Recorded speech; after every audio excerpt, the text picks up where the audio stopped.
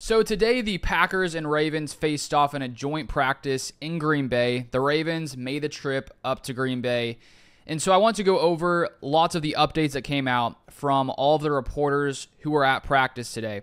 If you guys are new to the channel, I put out Packers content typically 2 times per weekday.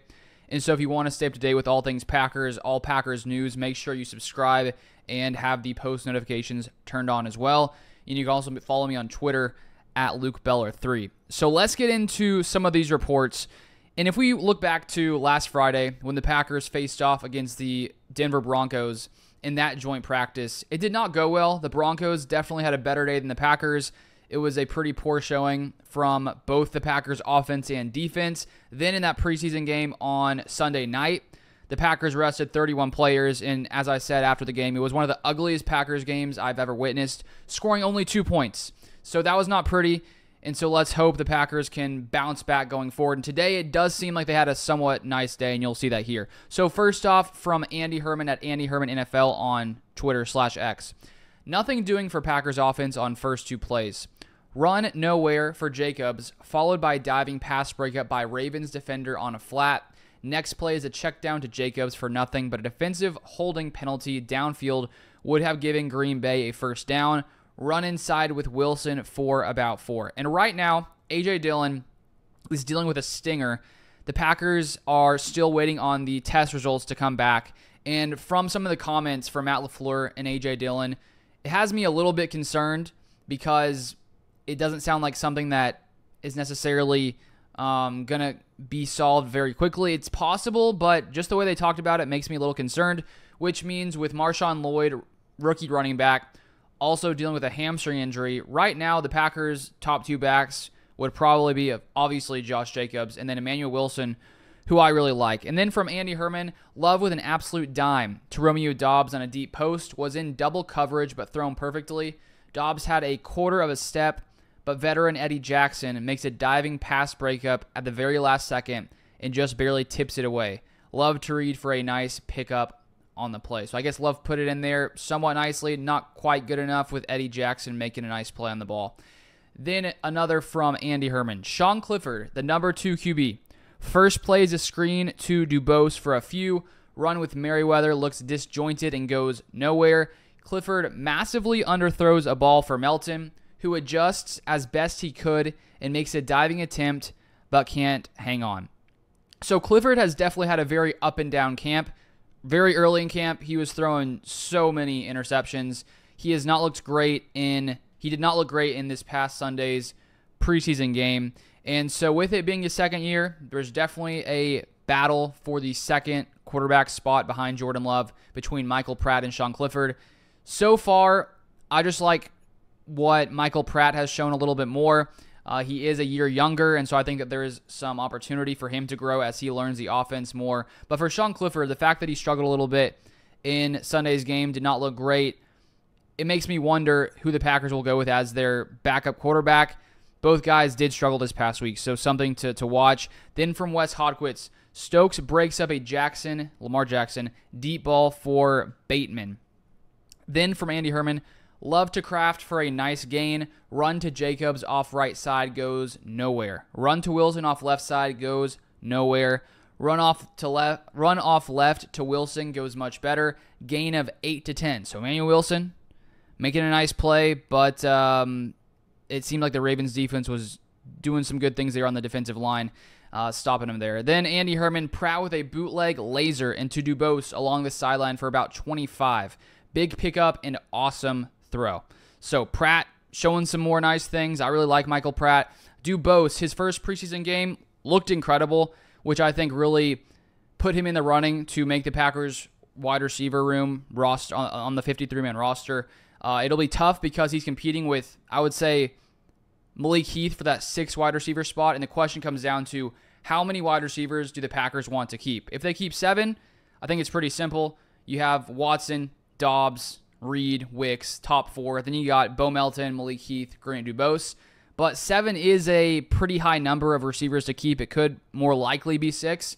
And with Dubose playing really well, had a nice rep on special teams in the preseason game on Sunday, I would say he's pushing himself up there. And right now I may have to go with Dubose, even though Malik Heath has also showed some nice things. He was open a couple times in Sunday's game, but the ball was placed poorly, so he could have had a bigger game if the quarterback had put the ball in the right place.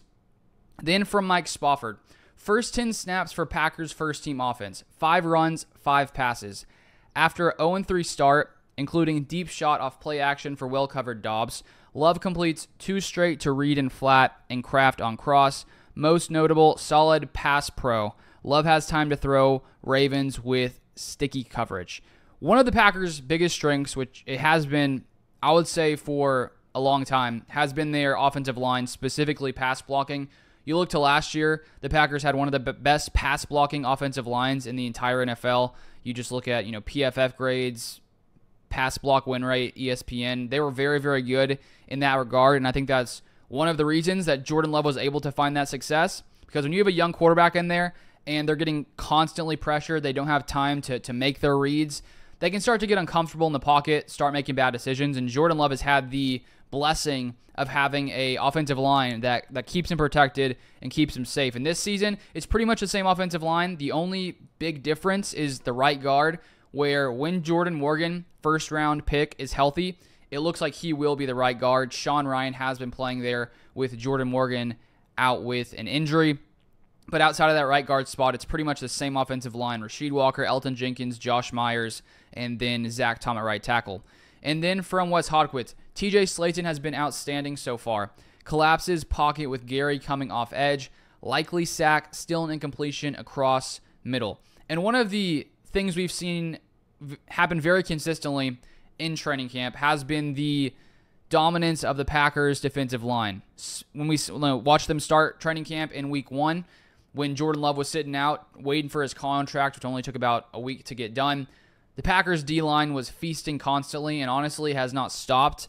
I think with the new scheme here, they seem to like it a lot more because there's a lot less reading and reacting. It's much more just attacking.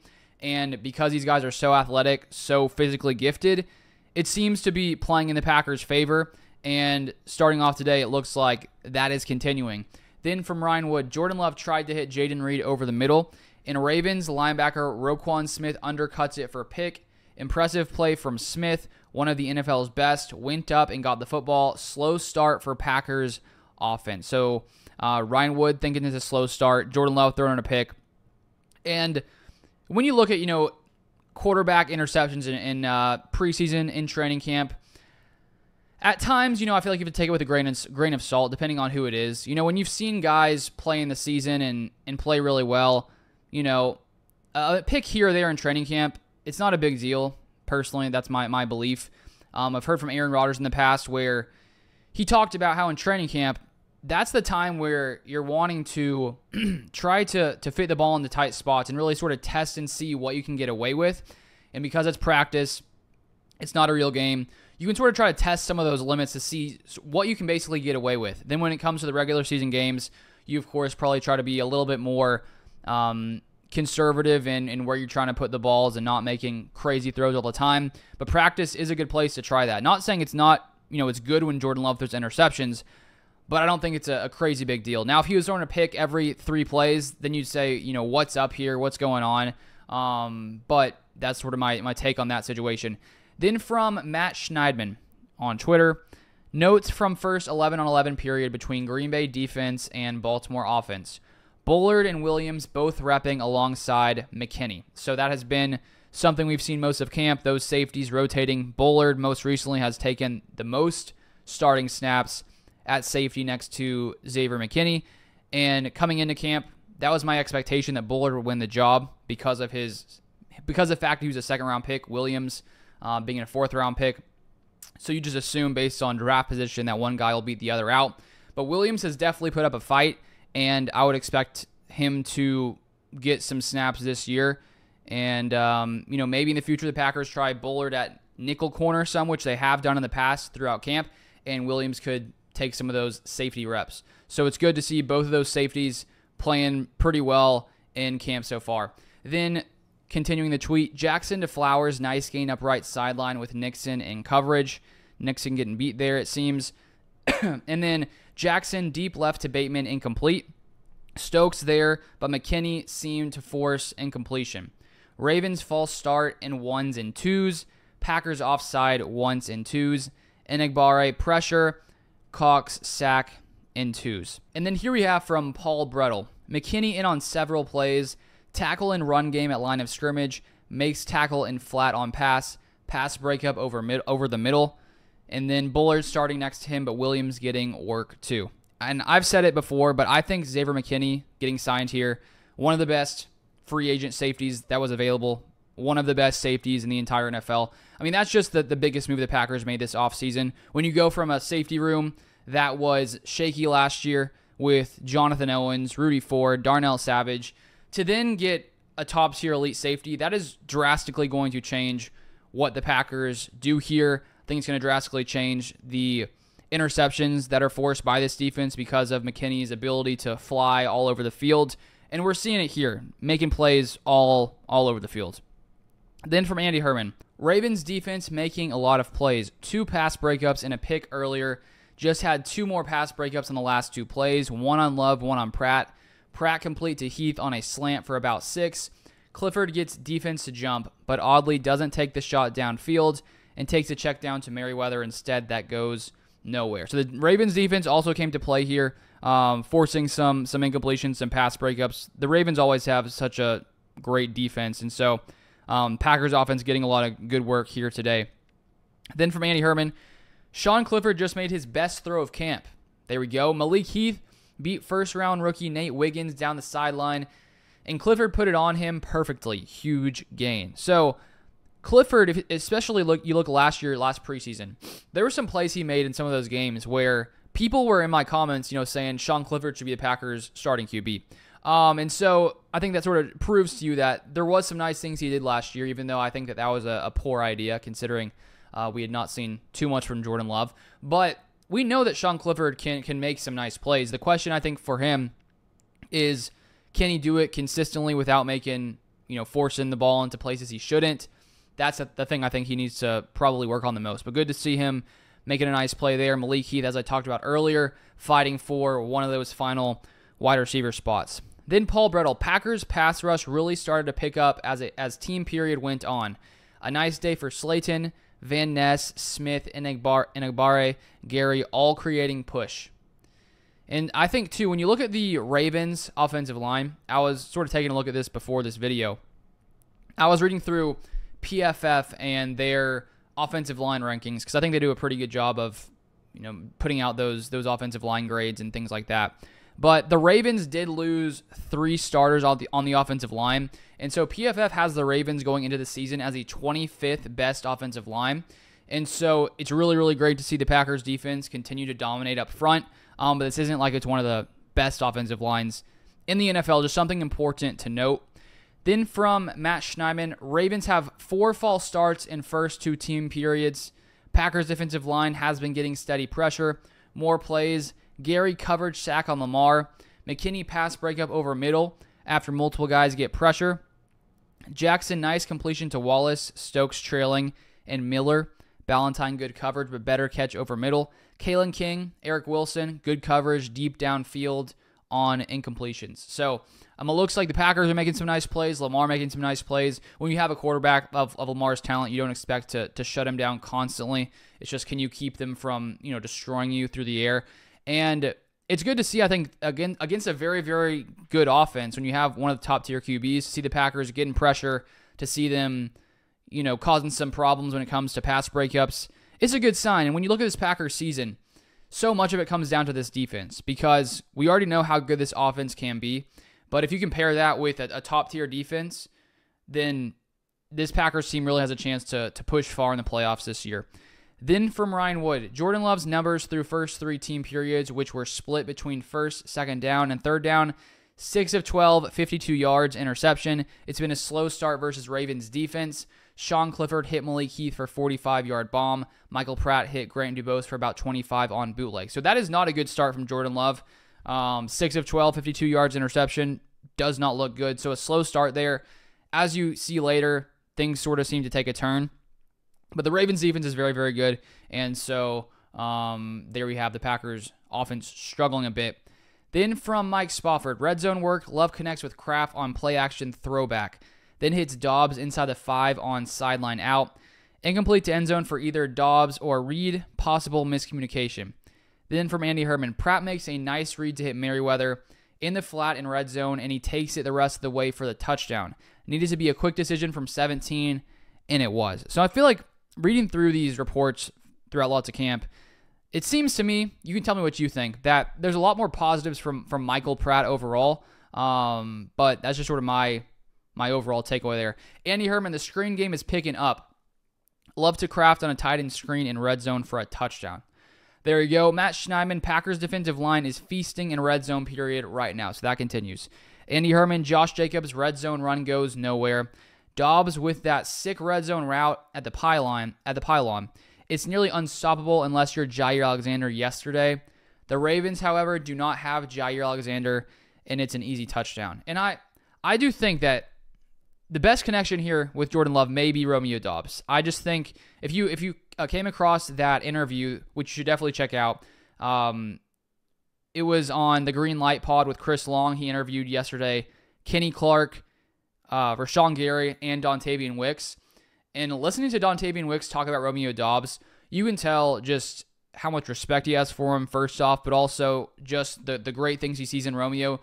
And the thing he noted the most was Dobbs' hands and how it's almost shocking when he does drop the ball. And so that's why I think that Dobbs is probably Jordan Love's most trusted receiver on big third downs, just because he can get open and he's very good when it comes to contested catches. And so I do think we're going to see a lot of special things this year from Jordan Love and Romeo Dobbs. Then from Matt Schneidman, he says Lamar is running for his life out here and not by design. So that is, that's something you love to see. This is a team that went super far in the playoffs, wasn't able to get all the way, but it's good to hear that we're causing some problems for Lamar Jackson. That's what you want to see. Then from Andy Herman, love to Watson on the sidelines of the end zone for a jump ball touchdown. Offense starting to heat up. And then again, from Herman, Dobbs just ran a different route to the same spot and beat Stevens again. Another touchdown. And then Bill Huber says Love throws 4 passes from inside of 10, 4 touchdowns. So that's a good sign. It seems like things switched up a little from earlier in the day. Of course, when you're inside the 10, I would say the advantage goes to the offense, even though the defense doesn't have to, monitor as much space when you're in that red zone or inside the 10-yard line. But awesome to see them sort of turn that around. Then here from Matt Schneidman, Lamar had 2 touchdown passes during lengthy red zone period to Kohler and Flowers. Nixon also committed defensive pass interference in end zone, face guarding Tez Walker. Other than those, constant pressure / sacks in the backfield. So as I said, Lamar Jackson making some plays, throwing some touchdown passes. The Packers doing some nice things as well. Then from Andy Herman, practice Sims for a touchdown to end red zone period. Packers annihilated the Ravens defense in that period. Love it. Paul Brettel, a long red zone period and a good red zone period for Packers defense. I counted 15 plays. Ravens scored 2 touchdowns. Nixon flagged for pass interference, but overall good pressure from front, particularly Clark. Coverage and secondary contributed to some of the pressures / sacks. Then from Andy Herman, Love to Dobbs on a play action slant is almost picked by Roquan again. Roquan flat dropped it. So we do have to know Love throwing some bad balls here. As I already mentioned, the first interception, he throws another here. And with Jordan Love, earlier in the season, when we went through that losing streak, there were some really bad decisions that he made where he was just forcing things. We saw that to end the 49ers game. He just was trying to make something happen, threw it across his body, wasn't a good decision. And so what we want to see from him, of course, this year is to be able to limit those kind of plays. Of course, it happens from time to time from a quarterback. But the problem becomes when it becomes a consistent issue. It doesn't seem to me like it's been a consistent issue for Love this camp. He's definitely throwing a good amount of picks, but I guess something to clean up there. Keeping an eye on Roquan. Then from Mike Spofford, Love almost gets picked again by Smith on shallow cross. I believe that's mentioning the previous play. Not another one, just to note. Then gets free play on offside, but can't connect with Dobbs. Diving try for Watson on sideline out is no good. Finishes sequence with bullet off play action to Kraft over the middle. Kraft's 5th catch today. And Kraft was dealing with some injuries last year, and if him and Luke Musgrave can stay healthy, I mean, they're different kinds of guys. I think like Luke Musgrave is a guy who can stretch the field more faster, can connect on some of those, seams. With Kraft, he's just so good after the catch. He's a much stronger, more physical type guy. And so I think those guys complement each other well. Then Andy Herman, Love to Dobbs on a play act. Oh, I already read that one. Forgive me. Here we have from Andy Herman, Love gets another free play, but the pass is broken up down the right sideline. I believe intended for Dobbs. Love incomplete on a corner route to Watson. Looked like Watson had a step, but Love missed him wide and low. The pass pro has been awesome by the offensive line. Love to Kraft over the middle. Big gain. Kraft is a machine. So Jordan Love is having some poorly placed balls today. Then for Mike Spofford, let me see. Actually, sorry, I already read that one. Somehow that got brought up again. And then from Bill Huber, big gains. Sarid and Dobbs set up the first for a Carlson field goal in 2 minutes. On third down, Love throws perfect pass to Wicks in end zone, but tight coverage and incomplete. So perfect pass, I guess they were just fully on it. Then from Matt Schneidman, Justin Tucker, 62-yarder is short to give Packers starting defense the win in 2 minutes. Wyatt sack on first play before Ravens dinked and dunked downfield to get into field goal range. And if there was one player that I could have from the Ravens, or that the Packers could have from the Ravens, I'd probably have to go with Justin Tucker, considering our kicker situation has not been great. And there's no doubt Justin Tucker is the best kicker in all of football. He's so incredibly consistent.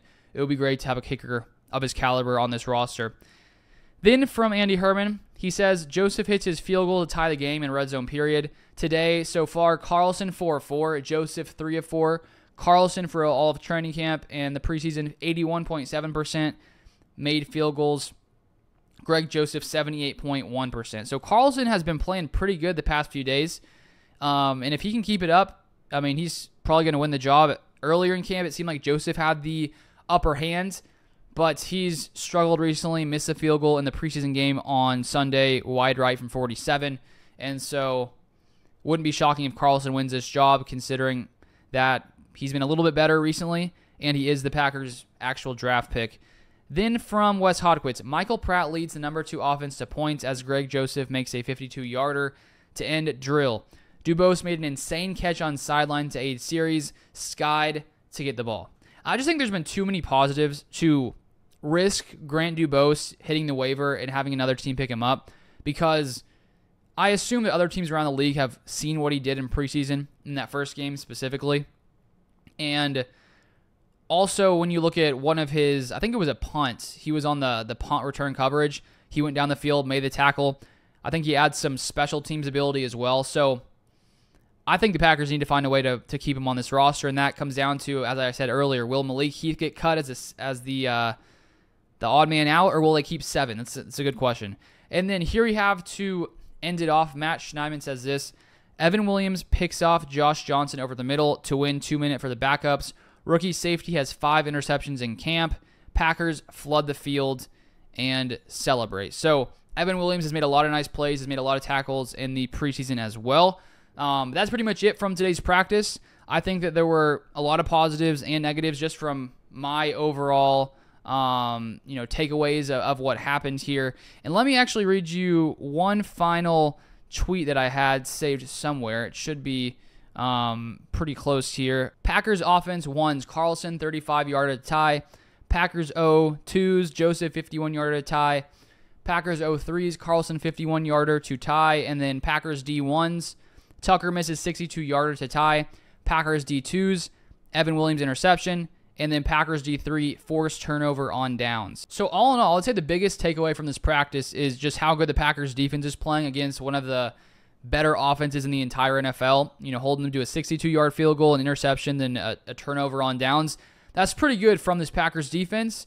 And, when it comes to these joint practices preseason, you'd love to just, have a huge takeaway and say, oh my gosh, this means the Packers are going to have a top 5 defense. And maybe that's the case. It's just hard to know for sure until the season starts. But lots of good signs from this defense today. Offense seemed to be a little bit more up and down, but got better as the practice went on. But that's all for this video. If you want more Packers content, make sure you subscribe and turn on the post notifications.